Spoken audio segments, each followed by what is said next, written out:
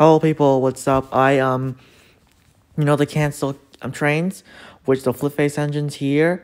Also there's another Hero of the Rails range, which is Thomas here, which is the angry face, the coal dust face.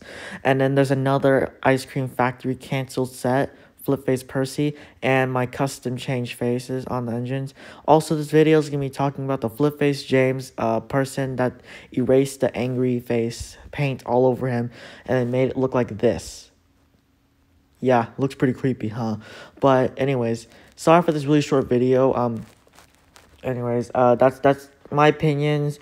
I don't really like it because it looks kind of weird in a way, because without the paint on his face, it doesn't remind me of the Hero of the Rails anymore, because if it has paint on his face of the Hero of the Rails, then that has a little feel touch to it for the flip face engines, because originally if it doesn't have the paint on his face, it looked kind of creepy without it.